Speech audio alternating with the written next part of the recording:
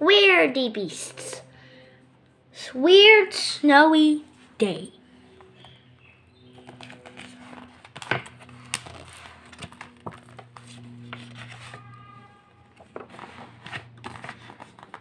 Weird Snowy Day.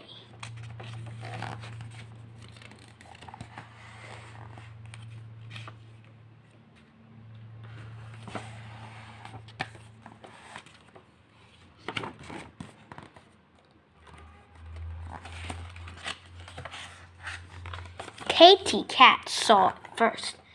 It was a single white flake falling from the sky.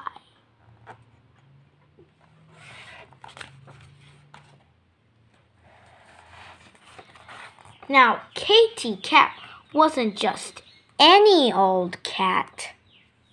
She was half cat, half owl. Too-wit, too-woo, too-wit, too-woo, she hooted. I think it's starting to snow. As more snowflakes drifted to the ground, the weirdy beasts crowded around the classroom window. Mrs. Wonky, they shouted. It's snowing! Now, their teacher, Mrs. Creature, was half wolf, half donkey, and did not like being called Mrs. Wonky. She prowled up to them, and then her face lit up. Calm down, children, she said. Let's get out gloves, coats, and hats from outside the...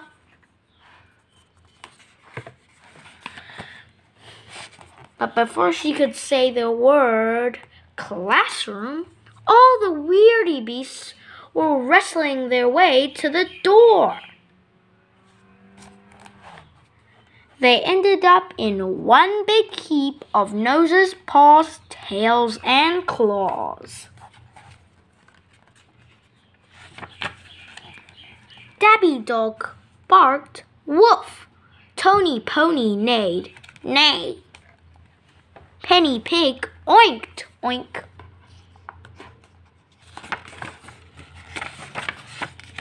And Ricky Rabbit, who was a crabbit, clacked his crabby claws. Clack! They soon untangled themselves, and soon they were pulling on their boots. But all the wrong ones. Big hooves went into little wellies. Little paws waggled about in big wellies.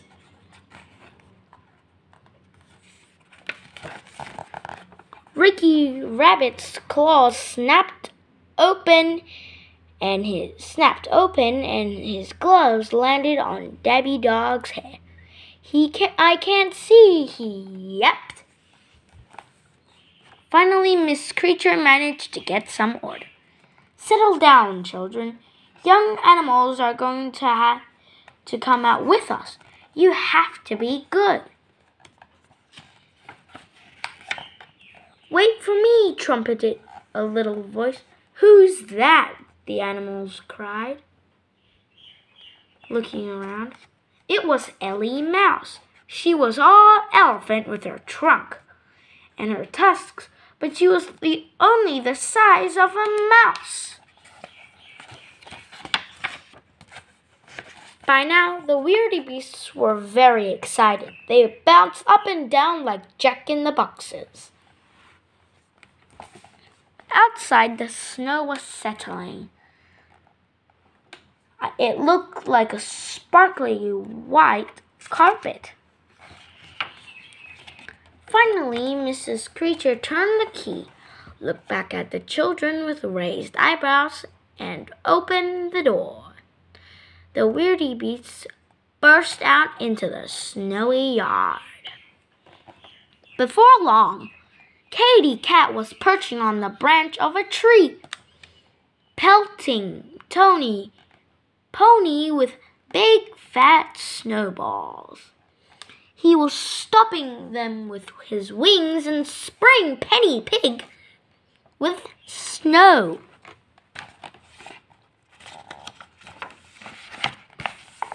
Ricky Rabbit was trying to roll up the snow, but his crabby claws kept crushing them.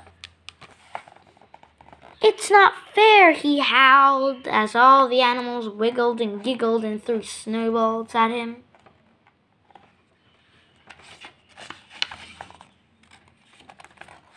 Penny Pig rolled on the ground, waving her trotters and her fluffy squirrel tail. "Look, I'm a snow angel." "No, you're not. You're a snow piggle." Penny Pig fell about laughing. "I know," Katy Cat cried. "Let's make a snow beast."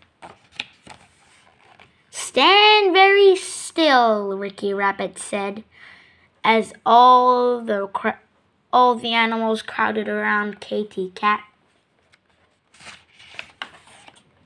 "What are you up to now?" Mrs. Creature asked. As the weirdy beast parted, there was a perfect snow beast. "That looks just like Katy Cat," said Mrs. Creature. "How clever you are, children." Suddenly, the snow beast let out a loud, sweet sneeze, a meow, and a too-wit-too-woo, and little bits of snow flew everywhere. As Katy Cat shook the snow from her fur, tails, and wings, everybody oinked and neighed and barked with laughter. Even Mrs. Creature howled at the fun. "Stop!" Ricky Rabbit shouted. "Where's Ellie Mouse?" The animals looked this way. They looked that way. But Ellie Mouse was nowhere to be seen. Nobody moved. The weirdy beasts were as still as statues. "Be careful, children," Mrs. Creature said. "Ellie Mouse is very tiny. She must be under all this snow." The weirdy beast tiptoed carefully around, dusting the snow away. Ricky Rabbit started to grab the snow with his claws. "No!" the others cried. "Not you! You'll crush her with those claws!"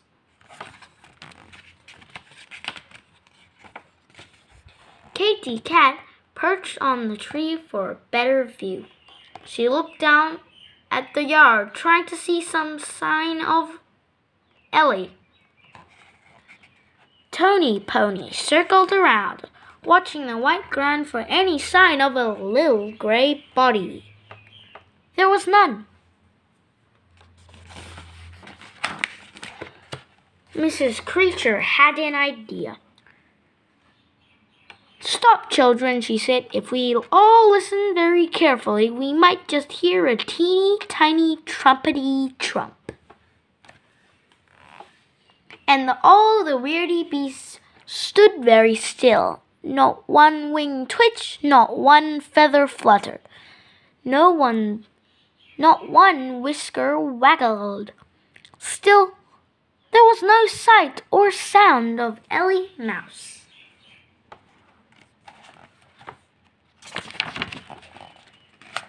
"Just a minute," Katy Cat said, her owl ears pricking. "I can hear something." Squeak! Squeak! went a very tiny voice. Bump! Bump! went the door. A very tiny bump. Knock! Knock! It went. A very tiny knock.